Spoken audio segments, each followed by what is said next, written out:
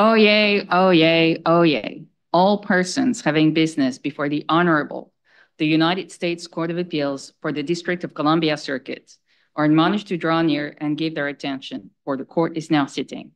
God save the United States and its Honorable Court. Be seated, please. Case number 22-7123. Larry Elliott Klayman, appellant, versus Julia Porter et al. Mr. Klayman for the appellant, Mr. Paterno for the appellees. Good morning. Just to let everyone know, Judge Rogers is participating telephonically today. Mr. Klayman, you may begin. Good morning to my colleagues and to counsel. This is Judge Rogers. Good morning. May it please the court, Judge Millett, Judge Rao, Judge Rogers. This is a very important case, not just with regard to me, but with regard to all members of the District of Columbia Bar, or for that member, any lawyer or litigant who seeks to assert his First, Fifth, and 14th Amendment rights. And I respectfully request that when you issue your decision, that you issue that in detail and go through the various points that have been set forth in our briefs, because they're very detailed and there are a number of issues. I don't have a lot of time today, but I'm going to highlight. Number one, preliminary and permanent injunctions were issued, preventing me from bringing lawsuits initially in federal court with regard to just 4 particular matters, cases regarding the bar. Judge Judge went way beyond the lower court judge and what was before the court at that time. But importantly, and here's the important issue, the preliminary injunction was issued, a one-line order, without any evidentiary hearing under Rule 65, much less findings of fact or specific conclusions of law. Consequently, his preliminary injunction is void as a matter of law. He did not follow the federal rules of civil procedure. Now, that's even more true with regard to the permanent injunction which he issued. And of course, we know there's a very high bar in declaring someone a vexatious litigant. Cases of Duro versus Mitchell, 289 F sub 3rd 2nd, DDC 2018, In re Powell, 851 F 2nd 427. That's a District of Columbia Circuit Court case. In re Oliver, which is 682 Federal 2nd 443. Third Circuit. We cited that. It's extreme to be able to enjoin someone, particularly who's a pro se litigant under the Sixth Amendment, from asserting his or her rights. But here's why you needed an evidentiary hearing. There were issues of fact here. Number one, the issue is whether I had filed relevant to this case, frivolous lawsuits. I was not sanctioned in any of those cases. No one ever found them to be frivolous at all. And development of the facts of what was at issue is extremely important. And again, I turn your attention to pages 20 to 27 of our initial brief. I trust that you will read that very, very thoroughly, and I'm sure you will, because that's the heart of it. Mr. Klayman, do you understand the authority for the injunction here to be based on the inherent authority of the courts, of Article 3 courts? I mean, what do you think is the source of the injunctive authority here? There is no source, Your Honor. Not in this instance. There's no source. This was totally an improper and illegal decision in all due respect. So do you think that the test from In re Powell is the relevant test, or is there a different test that we should apply? No, it's completely relevant, and so is Duro versus Mitchell, and so is the Oliver case, the cases that we cited. But let me just get to the heart of the issue, and that's why I ask you to look at pages 20 to 27. I deserved an evidentiary hearing as to whether I had filed frivolous cases or pleadings. I deserved an evidentiary hearing as to whether there was abuse of process by the District of Columbia Bar disciplinary apparatus. I deserved an evidentiary hearing with regard to my conduct towards judges. I have always been respectful. Yes, I have moved to disqualify judges in this court, but I've been respectful, and I'm respectful now. Time and expense of what was being spent. I'm the little guy. I'm the guy that's being hurt. My time is being taken away to the point of trying to drive me into bankruptcy with everything that I've got to do with this agenda to try to remove me from the practice of law. I deserved an evidentiary hearing on the issue of whether there was bad faith under the Younger doctrine, whether or not the District of Columbia Bar Council outside of his authority, was sending letters to other courts ex parte that I didn't even know was being sent where I practice, which cut me off from the practice of law before I had an opportunity to even exhaust all my appellate rights.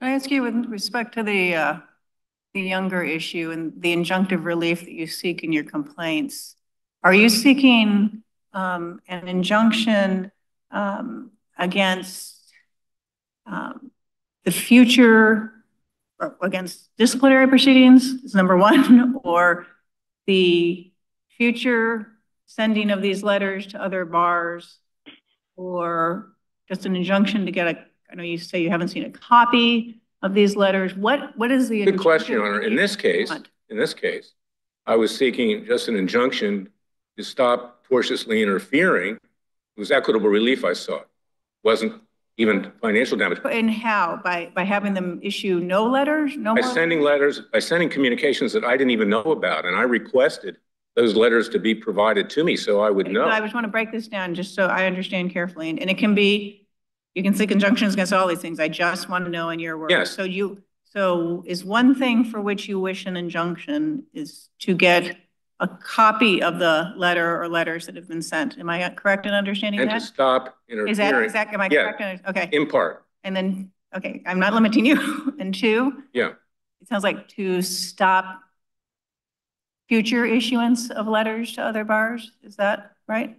In these particular proceedings that were in front of the court. Judge, do you have any reason to think that these are continuing to go out at this point? I do, yes, because they've loaded up disciplinary proceedings in addition to this. I do have. So those will be from other disciplinary proceedings, yes, not from this proceeding? Yes, but in this case, I was seeking them on those particular matters in California and in Texas and at the Ninth Circuit. And, you know, just to tell you about the bad faith, I just asked for copies of what was being sent and they refused to provide it, disciplinary counsel. But what is a guy to do, so to speak, under those circumstances? They say also, they say the letter is a matter of public record. Have you not been able to find it? It's not a matter of public record. In some of the courts, and some of them, ultimately, I was able to obtain them myself after the fact, but they were not initially. I was cut off. But you want injunctive relief. So have you already seen the letters that were sent to Texas and California? I have not. Oh, you said you were able to see some letters. Which ones were you able to see? I think maybe the Northern District of Texas, I eventually got to see one of the letters, but I haven't seen them otherwise. No, I have not. But that's not the issue. The issue is not the letters as much as the fact that the interference is being caused. Well, the issue for injunctive relief. Yes, I'm asking for injunctive relief. That's what I was. Okay. And that raises the question. There was no reason to dismiss my cases. There is no immunity. I cited several cases, including Supreme Court case, that federal judges are not immune from immunity, and neither are bar counsel. In fact, the case that was brought in California, when that occurred with the Ninth Circuit, for instance, California has no immunity with regard to bar counsel prosecutors. There's no immunity there. So you're going to have to face the issue of the choice of law here, too. That's been briefed. Choice of law. Briefed, Mr. Klayman. One question I had is whether the DC bar officials here should be viewed as federal officials, because the DC courts are Article I courts created by Congress. Well, so the briefing assumes that they are district officials, which I guess is like a quasi-state. But one question I had is whether federal common law should apply to these officials, because they may be federal officials. I was wondering if you had any thoughts about that. We didn't reach that issue in our briefs, Your Honor. I can do a supplementary brief if you'd like on that point. That's an interesting question. I don't believe that it will be treated as federal, but in any event, the immunity which was accorded by the DC Court of Appeals is void. It does not exist. You cannot create that out of whole cloth. The DC City Council never gave them immunity, and there's no basis to claim immunity. It's given to themselves. And that is why they can do what they're doing. We've already decided that question, haven't we? I don't believe you have. Okay. And if you did, you can certainly reverse it. No, because it would be incorrect. Right. A panel can't reverse another panel. Judge can't decide to give him or herself immunity. And just to be brief, I don't have a lot of time left here, but you know, we we started this country because King George III gave immunity to his judges that were rubber stamping his edicts. That was the reason why we have a jury system, as a matter of fact. Judges cannot accord immunity to themselves. And we fought a revolution, in large part, over that issue.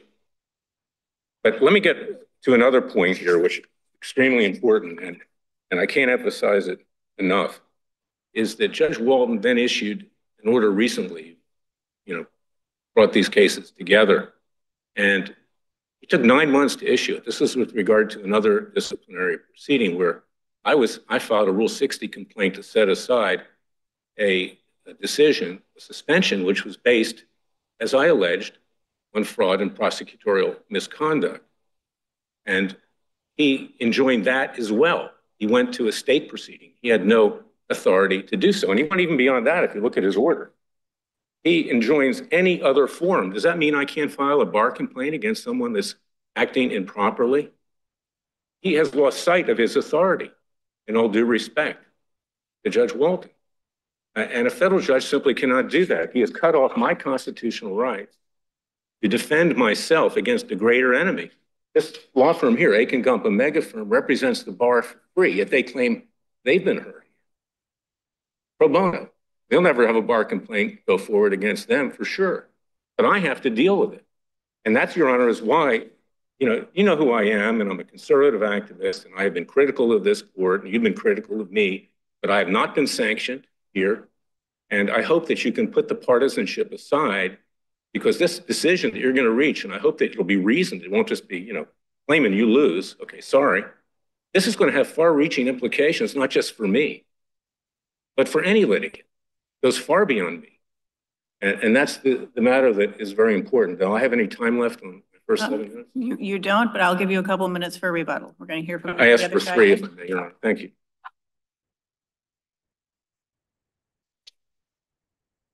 Mr. Paterno?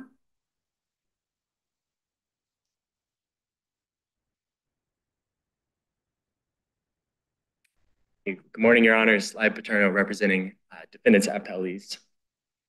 Your Honors, in this case, the district court acted correctly and certainly did not abuse its discretion in issuing a narrowly tailored pre-filing injunction requiring Mr. Klayman to seek leave of court before filing another claim against these specific defendants or other DC bar-related officials that collaterally attack ongoing disciplinary proceedings. The district court bent over backwards to make sure that it was protecting Mr. Klayman's rights while also protecting defendants against further frivolous or harassing litigation. It considered hundreds of pages of documents opposing defendants' motions. It held an hour-and-a-half long hearing. It considered...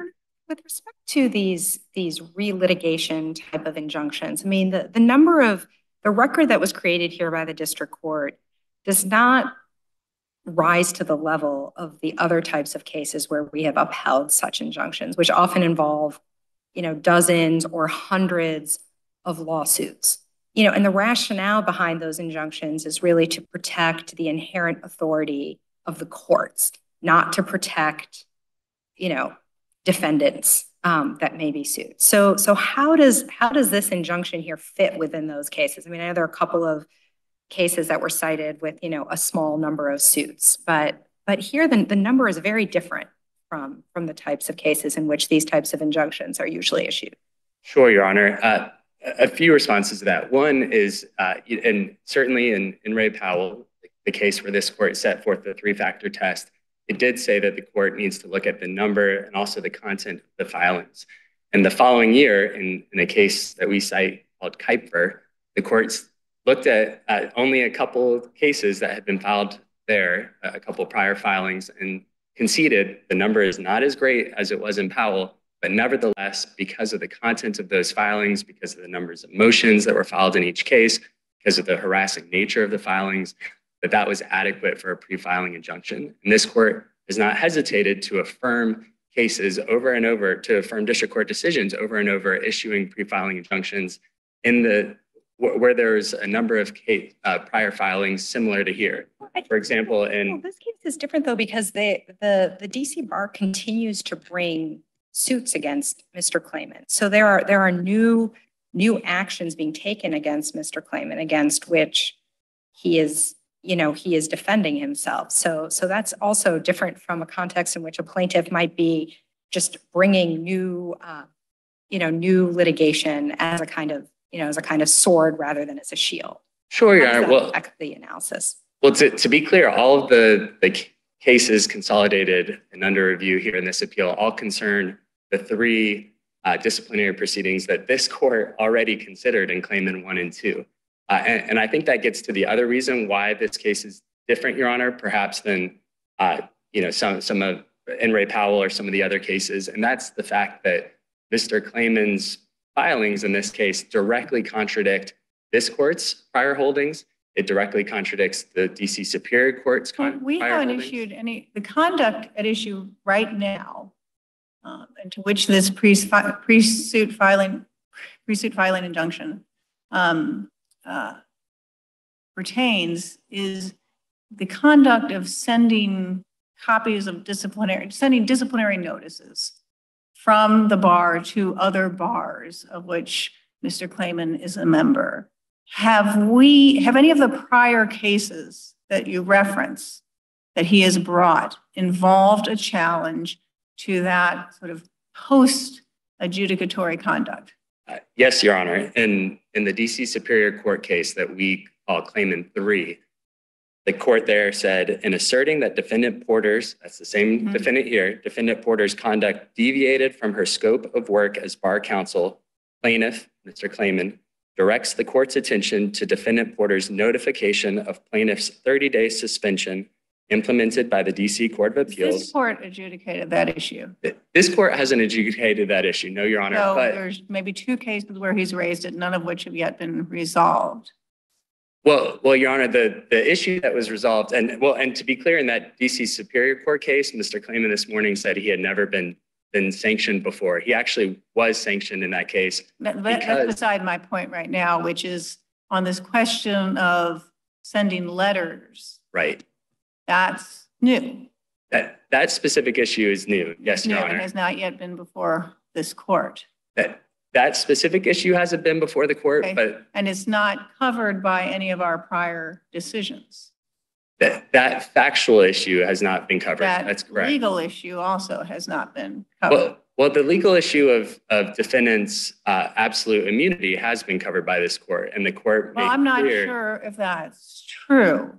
The immunities that we've spoken about before have involved for lack of a better word, the adjudication of disciplinary violations or not. Now, the letters were all issued after those disciplinary decisions were finalized. And they seem, at least in description, I understand from your brief, to be sort of an administrative action that is taken following the conclusion of the disciplinary proceeding. And so, I don't know how we are to understand that type of action. Is it ministerial? Is it something that automatically happens every time someone has been adjudicated to have a disciplinary violation?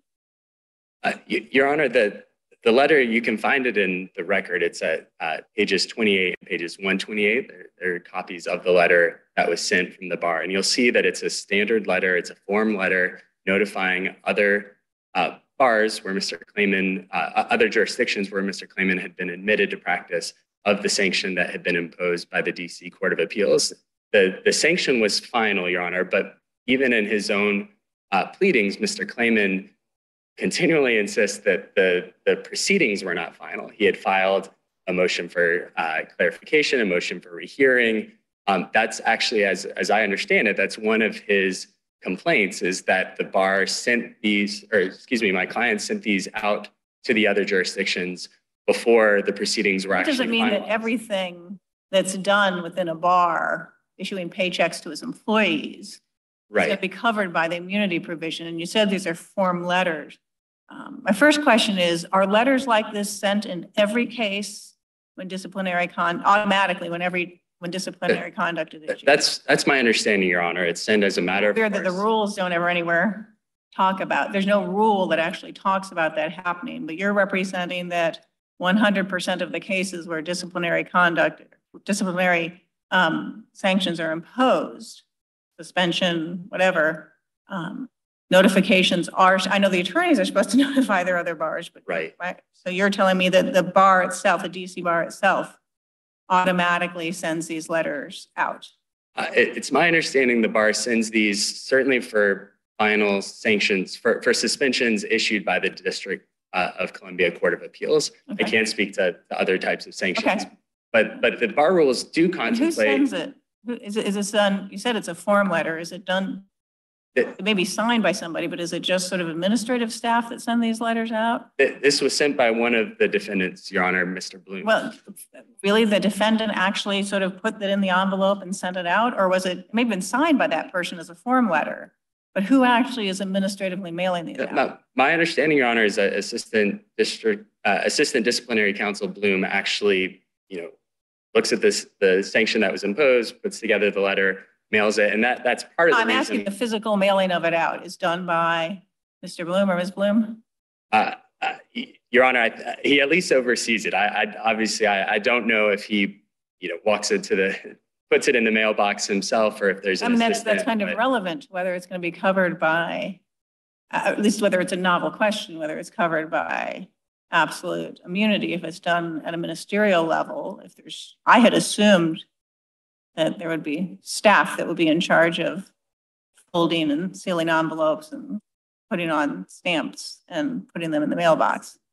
Maybe I'm incorrect. I can't speak to it, Your Honor. Sounds like this is happening in large volume if it's happening for everybody. Correct. Yes, I can't speak to the staff's involvement in the actual, as you said, putting in the envelopes, putting stamps. I assume you're probably right that there's staff that does that, but the record shows that Mr. Bloom is the person who signed the letter and directed it to the different jurisdictions. But again, Your Honor, it is a novel question in this court, but the DC Superior Court provided to CC the person who has been disciplined. I mean, it seems a little odd to me that there's been all this litigation where he says he can't even get a copy of it.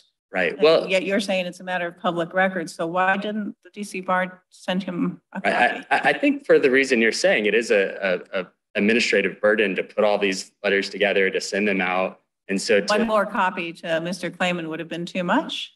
Well, Your Honor, they went out, as the complaint alleges, to all the jurisdictions in which Mr. Klayman or any other respondent who is sanctioned by the DC Court of Appeals, it goes out to all of those jurisdictions. And so it wouldn't just be one more letter, it would be, times two to every for every jurisdiction.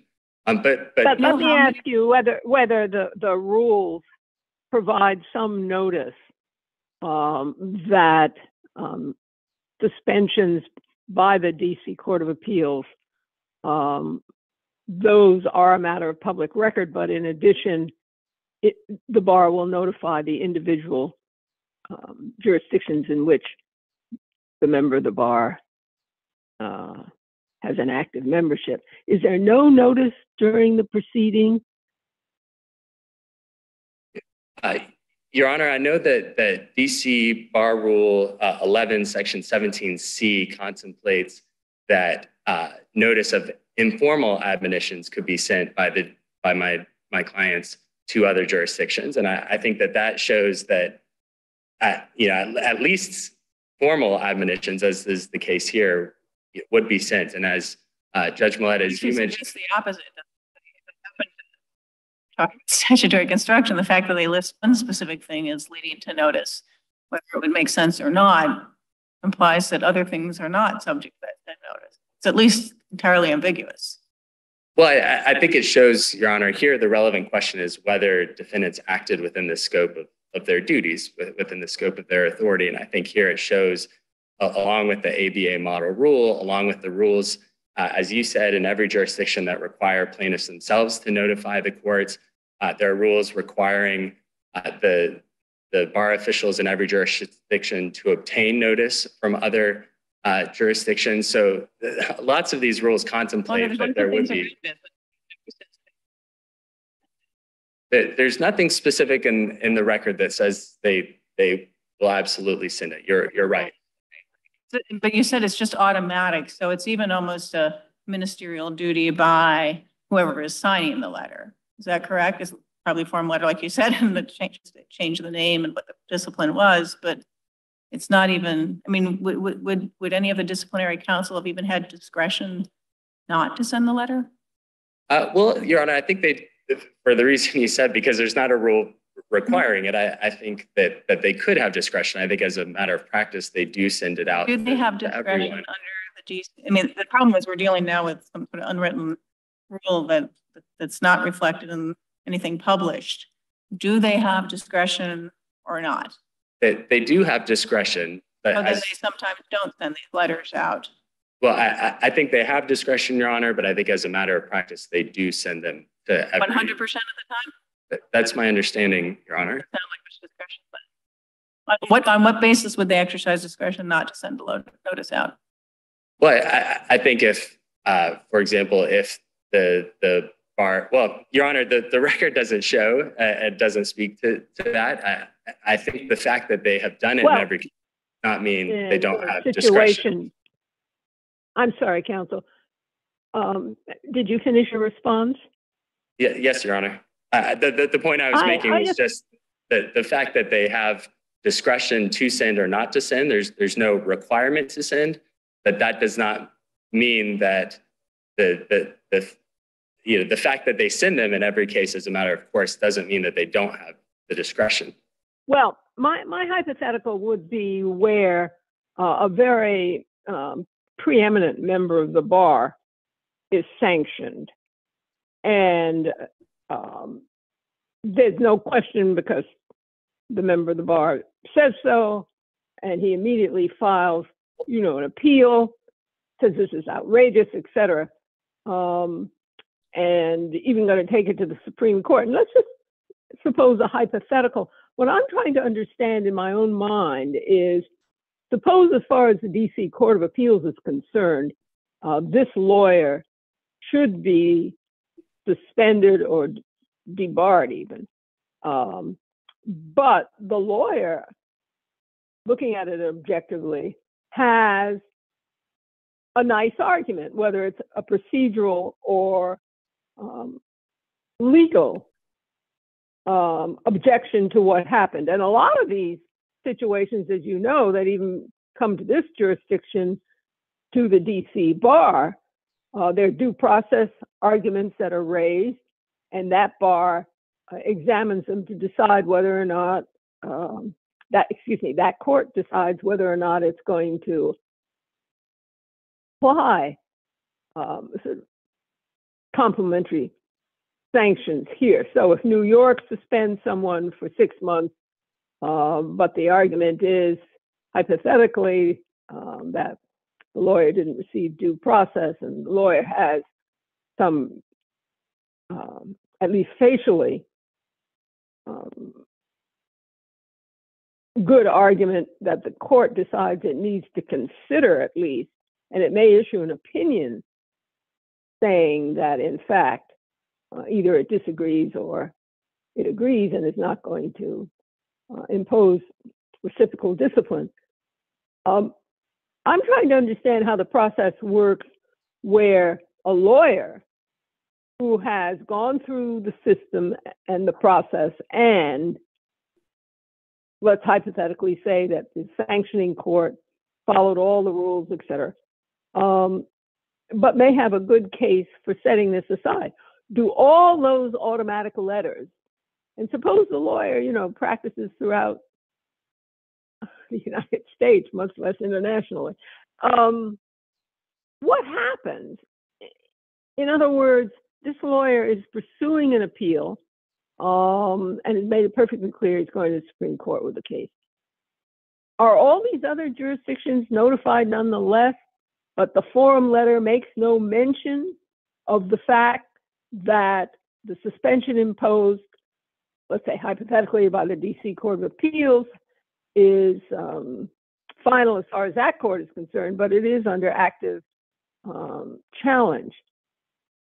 In other words, how does the system work nowadays? And what I'm thinking of is a lot of these rules, you will go back to King George, the third, were developed in a context where communication was much less instantaneous and practice was much less international, much less national. And we're sort of in a different era and have been for many decades. It's just what happens here. And I'm trying to hypothesize poorly, I understand, a situation where a lawyer, as Mr. Klayman is arguing, he really has a good argument as to why he should not be sanctioned. And yet, during the consideration of that argument, he in effect is barred from practicing elsewhere, or at least that is what the letter is suggesting, that reciprocal discipline ought to be imposed. Sorry for the long question, but you get the gist. Yes, Your Honor. To be clear, the letter does not make any representation about whether reciprocal discipline should be imposed or not. The letter, again, this is at page 28 of the appendix, just says, enclosed, please find a copy of an order of the District of Columbia Court of Appeals disciplining the above named attorney. Our records reflect that he's admitted to practice in your jurisdiction, period. And it attaches the letter and attaches the decision by the Court of Appeals. So it's just information only. And then it's up to the other jurisdiction to decide whether to do anything. Correct, Your Honor. And of course, the decision by the DC. A copy of the letter, so he doesn't know the timing of when it's gone out, then he isn't in a position to inform the other bar that hang on, I've filed a cert petition. Right, but as you said, Your Honor, he already is under the obligation to notify the court. So to your earlier question, Judge Millett, that might be an example. To notify when the DC Court of Appeals rules, or when he has exhausted any further reviews, such as the petition for certiorari? I believe in all the jurisdictions under question here, there was an obligation to notify the court when there was a final sanction imposed against them, and that happened when. Final has different meanings. Sometimes it means right. Judgment of the DC Court. I think a sanction. All review has been exhausted. Right. I think a sanction in effect. So here, even though Mr. Klayman was pursuing further review of the sanction, it was in effect at the time that the decision was in effect. And I get your point, but a lot of the lawyers who, sorry, I just want to finish the sentence. Of course, I lost contact. No, it's so hard over the phone. You're doing great. Is it clear, something you can cite me to, that attorneys would know that they provide this notice even before they have exhausted review? Well, the district court, or excuse me, the District of Columbia Court of Appeals decision made clear that the decision was final, regardless of further review, or final as in effect. Take the case. Right. Yeah. So I apologize. In terms of final, I mean in effect at that point. And so to your prior question about when the disciplinary counsel's office might exercise discretion to not send a letter, I think if a respondent in one of these cases had notified a foreign jurisdiction, a jurisdiction of another state that had basically sent the same letter, then I think there would be no need for. What if you filed a motion for stay of the sanction mentioned here with the DC Court of Appeals? When would he still have to go ahead and notify, or would he get to wait for action on the stay motion? Well, I think as when the sanction is in effect, again, the purpose of this rule is to prevent foreign jurisdictions in other states from having a litigant in that court that has been sanctioned by another jurisdiction for some sort of attorney misconduct, is to prevent them from continuing in a case without knowing about that other misconduct, about the sanction because of that other misconduct. And so here, that's all that my clients did, sent this letter saying, attached, please find the decision of the District of Columbia Court of Appeals, period. I'm sorry, Judge. No. Oh, yeah. So I had a somewhat different question, which is one I also already asked Mr. Klayman. Why doesn't federal common law apply to these officials? Well, Your Honor, that certainly hasn't been briefed in this case. As discussed, this court has already decided that Rule 11, Section 19A applies, and that the common law applies because these defendants are quasi-judicial officials. So I think that decision is judgment, right? Excuse me? Wasn't that in an unpublished judgment? That was an unpublished decision. Yeah. It was, Your Honor, but it cited the Simons case, which is a published decision and looks at DC. But we've never said whether DC bar officials are federal officials or officials of the District of Columbia. And under some of our cases involving the Federal Tort Claims Act, we look to see, for DC entities in particular, we look to see, how they were created, how they are funded, all of these different indicia about whether they should be treated as federal officials as opposed to district officials. So I know that wasn't briefed, but I'm wondering if you have any thoughts about that. Right.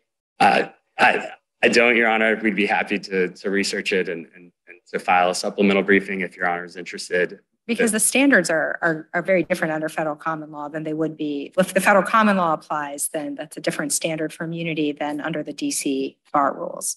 Right. Again, I do think that this case, not only in Klayman 1 and Klayman 2, but also in all the cases cited in that decision, particularly the Simons versus Bellinger case, did apply the same standard that applies here. So we're not asking you to create any new ground. The district court certainly didn't create. Also, I'll just mention, if they were federal officials, then the Westfall Act might apply to them and provide immunity under the Westfall Act. I know that wasn't asserted or preserved here, but I think that would be potentially another source of right. Your Honor, I think there would be several arguments. I think the federal common law applies, different standards, as you said, but also would apply immunity to acts taken by quasi-judicial officials. Well, under the federal common law, though, if it only would apply to a discretionary act, not a ministerial act. Right, and so it may well be that the federal common law immunity would not cover these actions based on the discussion you were having earlier with Judge Millett. Right. Well, two responses, Your Honor. One is, again, I do think as a matter of course, these letters are sent, but I do still think it's a matter of discretion because, as we discussed, there's no specific rule requiring defendants to take this action. They do it as a matter of course, and they do it evenly to all respondents, but there's no rule requiring it, and it does require some work to figure out what are the jurisdictions where the respondent has been admitted, what's the sanction that's been imposed, those sorts of things. But secondly, Your Honor, I also don't want to lose sight. We've talked a lot about these letters, but of course, this case, the overarching point of Mr. Klayman's claims across all his cases to date, and there have been a dozen or so, are that my clients are acting with some sort of improper motive, that they're abusing process by bringing these investigating and prosecuting these disciplinary challenges. So he's alleged that these letters are part of that, but he alleges it in this broad scheme that they're out to get him. And this particular case is just about the letters, though, really, in effect, isn't it? Well, you take it to be broader than about the letters. I do, Your Honor. If you look at the district court's decision where the district court compares, this is at 443 and 444 of the appendix, he compares the complaints in this case and the complaints in the prior cases, and much of it overlaps.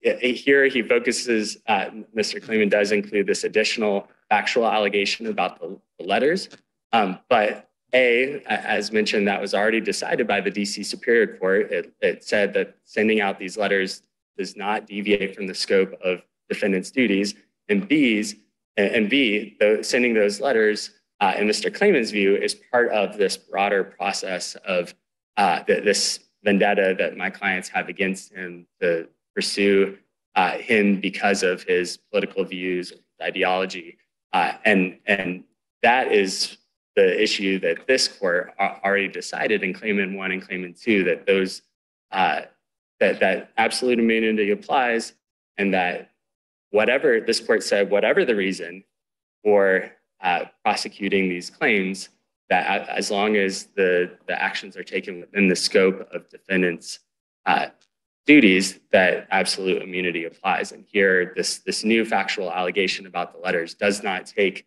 any of the allegations outside the scope of defendant's duties. Judge Rogers, did you have a question still?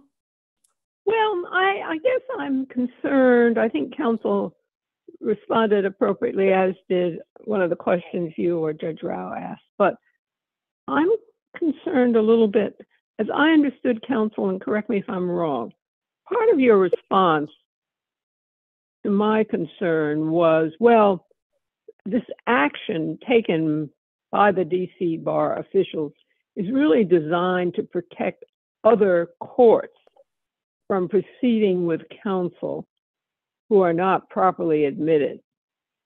And obviously, I don't know the practices in every jurisdiction, but it's fairly common that when you're filing something, you have to make a representation to the court in which you are filing it that you are a member of the bar. So I'm just wondering I understand, well, maybe not every single jurisdiction does that, but lawyers are officers of the court to that extent. So I just wonder what's happening. This is double protection, I suppose. We're not making any comment, but certainly a lot of lawyers in this jurisdiction, even before the more modern days, practiced in multiple jurisdictions, notably Maryland and Virginia. So I'm just wondering how the bar views all this now and with Mr. Klayman. And I thought this case really was more focused on the abuse aspect, and therefore, before he could file anything more, he would have to get the approval of the court. But I'm hearing a very different argument, yeah. Well, you're right, Your Honor, that the pre-filing injunction here is because of the abuse that the district court found Mr. Klayman's filings continue to impose on defendants. And to be clear, under the test, on the In re Powell test, it's disjunctive. It can be, this is the third prong of the test. It's frivolous filings and it's harassing filings. And here the district court found both. And this, I think, goes back, we come full circle, Judge Rao, to your first question. I think here there's no question in my mind that there are frivolous filings, and the district court found that not only based on the number, and that number, again, is consistent with several cases that this court has affirmed in Arnold versus Secretary of the Navy, and Camphor versus Brown, and Smith versus Scalia. Did the district court count this case? Excuse me? Didn't the district court count this case? The district court considered the three cases, yes, Your Honor, filed cases here, which involve a different legal question about the authority to send these letters out, and relatedly, the district court's. But again, Your Honor, injunction. If you look at Mr. Klayman's filings, the complaint, for example, says defendants assert false and misleading claims that they have, quote, absolute immunity. This absolute immunity does not exist. You may have it in there too, but he also says he also, in the litigation before us, is attacking something different. So it's that there hasn't, as I think we've been discussing here, has not yet. It's not even clear what the authority is or how it works, if it's ministerial or whether it's discretionary, but just 100% of the time they all choose to exercise it the same way. Or if it's written somewhere in a manual, it's something that simply hasn't been resolved. So surely that cannot count as either frivolous or repetitious.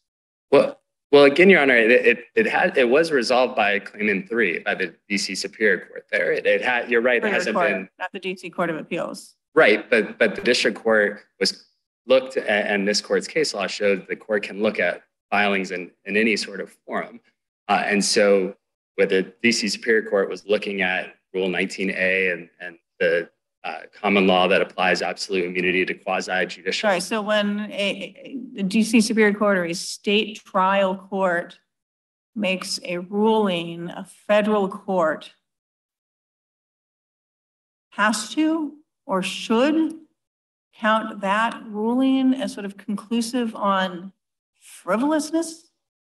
Well, Your Honor, it's a totality of the circumstances analysis, and that's what the district court did here. So it looked at frivolousness, but it also looked at harassment. That's the second prong of this, and it's a disjunctive test. And here there are undisputed sworn affidavits talking about the stress that these filings have caused, the embarrassment, the distress, the effect to retirement plans, things like that, that the fact that Mr. Klayman has insisted on continuing to serve process on these defendants' homes, despite their repeated requests to just serve their attorney.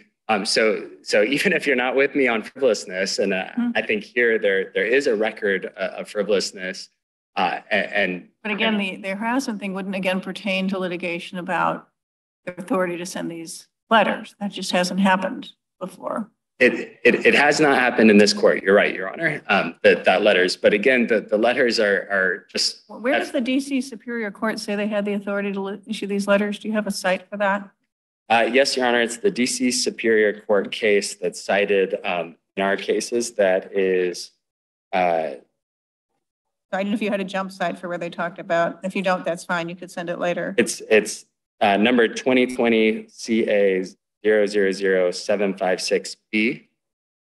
And the court there doesn't say that there's a rule requiring this, but what the court says is that Mr. Klayman, like here, has offered the sending of these letters to other notifying other jurisdictions of a suspension by the DC Court of Appeals, that he presented that as one of the reasons why defendants had exceeded the scope of their authority. And the Superior Court said, I'm not persuaded by that. The district court applied absolute immunity and said... Didn't explain itself at all as to the authority to send this letters or how it worked. Excuse me, Your Honor? Superior Court didn't explain itself at all. It just said, I'm not persuaded, and applied immunity. Well, it looked at this court's prior... No, but our prior rights didn't deal with the sending letters issue. That's why I'm kind of... I think I'm not being clear here. I'm trying to find out if there's anything in that DC Superior Court opinion or the DC Court of Appeals ruling, if you have one, that talks about their authority to send the letters, their obligation to send the letters, and is that considered part of one, that's authority. Two, is it discretionary or mandatory / ministerial? And three, is it done sort of 100% of the time if they have discretion? Your Honor, four, one more thing. So the four, is it considered sort of, if it's post-final adjudication, is it still considered part of the disciplinary adjudicatory process, or is it an administrative process which would present a different, maybe that would still fall within the scope of qualified immunity, maybe it would not, something that simply hasn't been briefed or resolved as far as I know.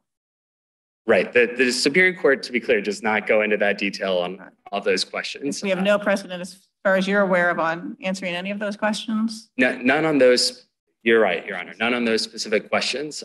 But again, that's just a factual allegation that Mr. Klayman presents to support the two claims here are abusive process and tortious interference. And he says that my clients have acted maliciously based on his ideology and his political views, and that this is an example of their taking those actions. And again, to be... I understand that. I totally get that. But if someone brings a claim, that's just hypothetical, but if someone brings a claim, a complaint, and three of the claims are clearly covered by absolute immunity, the judge ruled this way, the judge ruled against me, the judge imposed this sentence, and then the fourth claim is, and the clerk of the court refused to file my papers.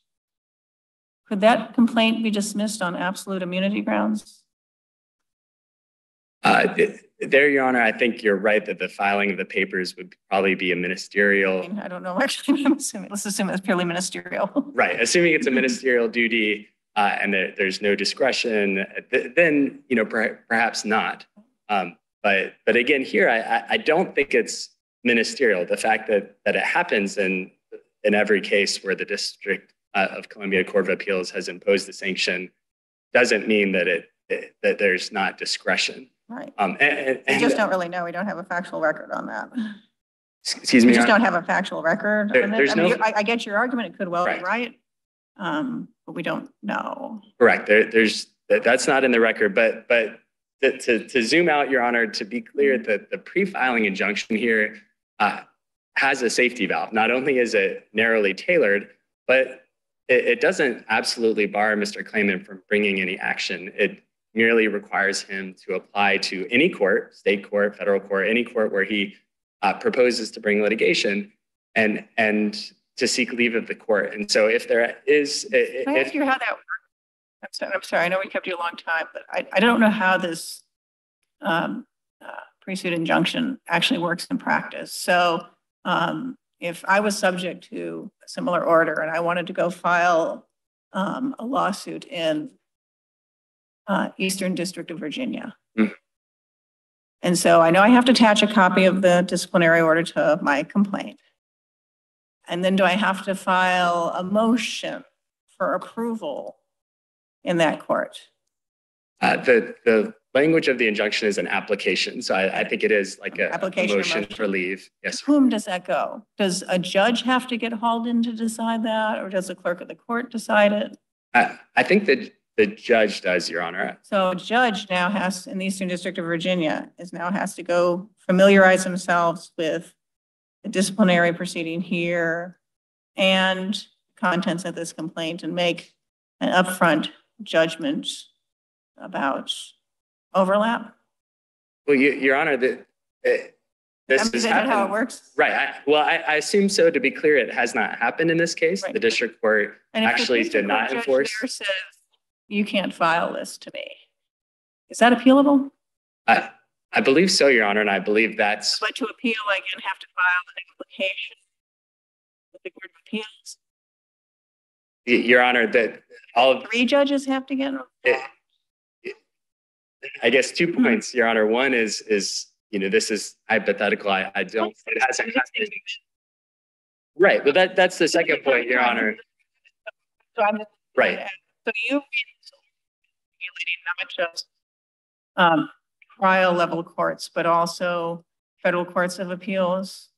Well, I think, Your Honor, if Mr. Klayman were to seek leave from a district court in Eastern District of Virginia and that court were to deny it, I think then he likely could file an appeal, and I don't... The appeal require, do you read this injunction as applies to all federal courts to require an application then to the Court of Appeals for permission to appeal?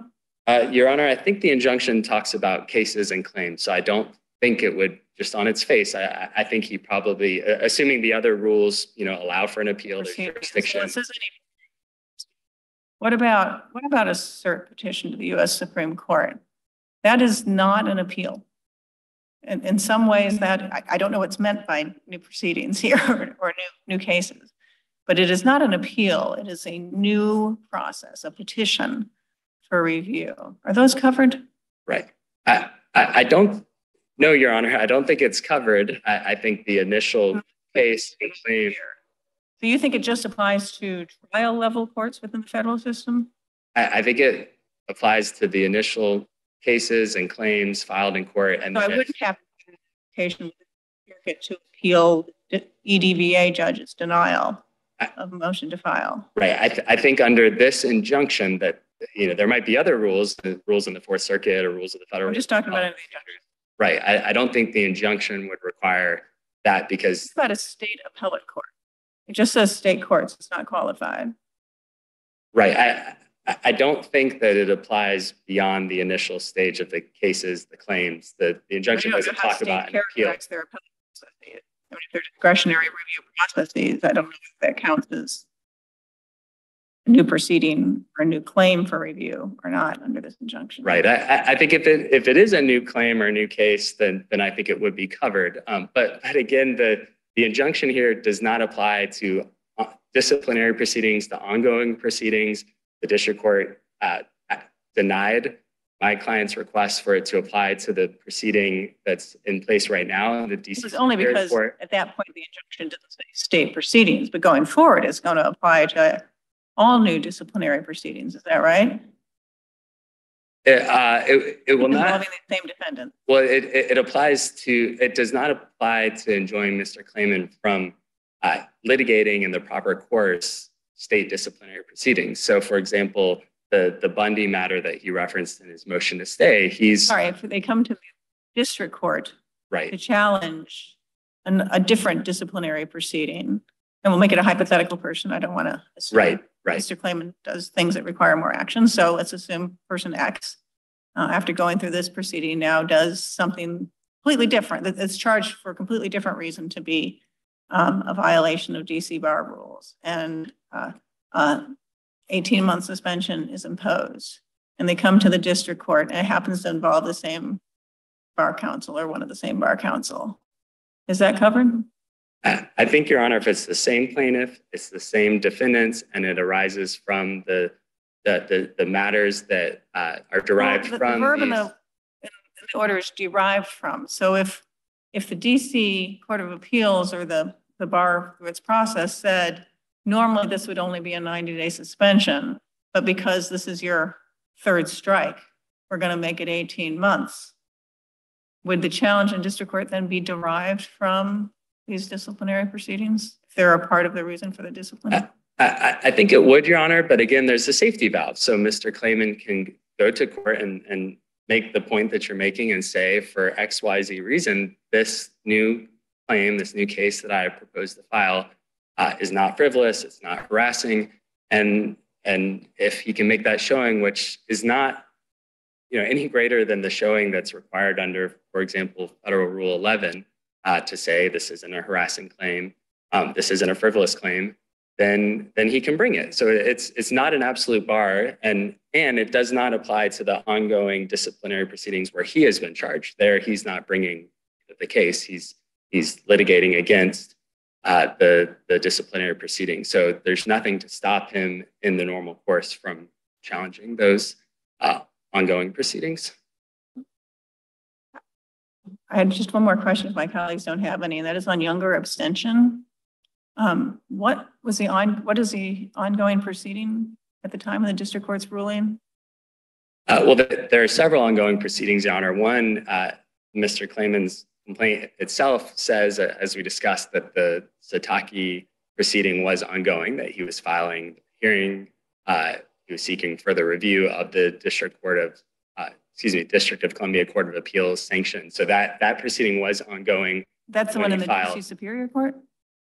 That was no, Your Honor. It is confusing. There are a lot of these that when he filed his claims in all three of these cases, he was continuing. Not when he filed his claims, when the district court ruled what was ongoing. Right. So when he filed the claims, the Sataki proceeding was still ongoing because he was challenging it. When he filed Sataki in district court?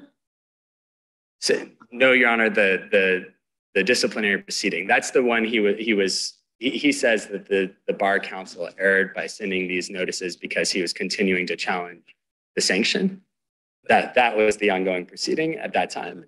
Secondly, there's the Bundy matter, which is the subject of his motion to stay, filed in the last few weeks. That's an ongoing proceeding.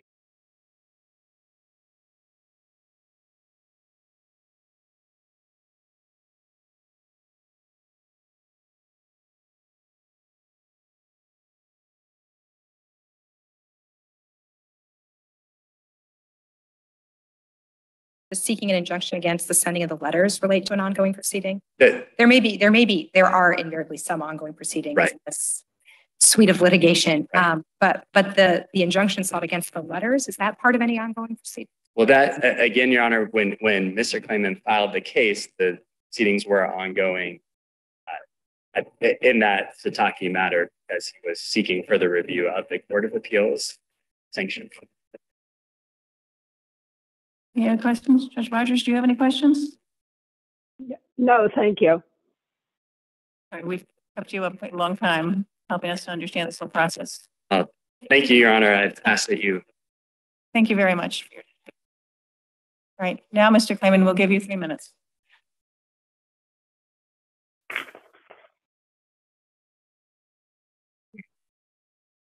Your Honor's asked some very good questions. Fortunately, my learned counsel over there didn't have the answers. Do you have the answer? And I have the answer. There is no District of Columbia rule, disciplinary rule, that requires to send those letters. There's nothing in there to that effect. Number two, Your Honor raised a very good question. If this was proper, why wasn't I copied on it? That's ordinary professional practice. So I know what was at stake. With regard to the Ninth Circuit, they made reference to an ongoing matter concerning Sataki, suggesting that I'm going to then be suspended for that when I hadn't even been suspended. That created a lot of problems and a lot of issues. I had my I had my ability to file taken away. I had my ability to represent clients taken away in the Northern District and the Western District. This is serious. And for them to cavalierly come up here, and he was just pulling that out of a hat. He doesn't have any basis for 90% of what he said when he was up here, in all due respect. He's making it up. There's nothing in the record. And that was a good question Your Honor asked too. There's nothing in the record. And there is. Have you had to, excuse me, have you had to file one of these applications yet? And if so, can you tell me what the process was? Or have you not had to do that yet? I don't know the process. And that's another reason why Judge Bolton's orders Have you tried in another jurisdiction? Have you tried yet in another jurisdiction? I'm reaching the point of contemplating doing that. But here's the problem, is that Judge Walton's orders, all two of them, actually three, the preliminary injunction, which had no findings of fact and conclusions of law, no evidentiary hearing. The permanent, which also had no hearing under Rule 65, so I could explain these issues. This record would have been developed if we had had that hearing. There's no hearing. So consequently, those orders are of no force and effect. They should be vacated. And number three, void for vagueness. Your Honor's raising all these questions, and these issues weren't addressed by Judge Walton. He just simply, in a blanket way, said, you can't file any more cases. Now, he also said in his most recent order, don't come back to me. If you read it carefully, saying, I already denied your motion for stay. I'm not going to listen to you again. That's why I have one here on this basis. He did not enjoin me just from federal court or from state court. And I do submit that the Superior Court is the equivalent, or the DC courts are the equivalent of state. But he enjoined me from any other forum. My God, I mean, this is unbelievable. I've never seen anything like this. I've been practicing law for 46 years. Now, I understand there's an institutional bias. I'm Larry Klayman, this is the DC Bar. But DC Bar has to play by the same rules as its members. It used to have on its website a provision that everybody's to be treated equally, both people that are complained about, lawyers that are complained about, and the complainants. I'm not being treated that way. Now, this Sataki matter, by the way, and this is a statement that was simply false, that's still being challenged. I have a Rule 60 action in the Superior Court that was filed. That's the subject of where Judge Walton begrudgingly said, okay, you can continue with that because I just said federal. But do I have to apply now when I exercise appellate rights or Rule 60 rights because there's been false testimony? Well, he said it doesn't apply to appellate things. Well, what he says doesn't really matter. So that's a fair point. There's other matters that have been disciplinary actions that have been taken against you that have been final, that precede this litigation with Judge Walton. Do you know if letters were sent out to bars in any of those cases? I don't, Your Honor, and they say they have no obligation to tell me. Okay. And there's nothing in the record to reflect one way or the other what they have done. One other point is that this takes time. With regard to the Bundy matter. What takes time? To go through this application process, if that was applicable, which it's not, I submit. But with the Bundy matter, when that went to a hearing before the ad hoc hearing committee, they could not find that I committed any ethical violation. That's very unusual. And they didn't take supplementary evidence at that time on sanction. But DC Bar Rule says they must issue a ruling within 60 days, the ad hoc hearing committee. They didn't issue it for 4 years. They only issued it recently because I believe they know that my other suspension is going to end in March of next year. So by the time this thing goes through the board and the DC Court of Appeals, they want me to be suspended again. And this is unbelievable. There's a case in Florida. I think we filed it in another pleading, which says that Bar Council can't hang back and wait for a suspension to conclude before filing another proceeding. And this is why I have to be able to react quickly to these things, because hopefully I'll get a judge who will listen to what I have to say. Judge Walton, you know, he's a nice man, but I think he got offended when I said, have you read the pleadings? Because I didn't think he had understood what the issues were at that time.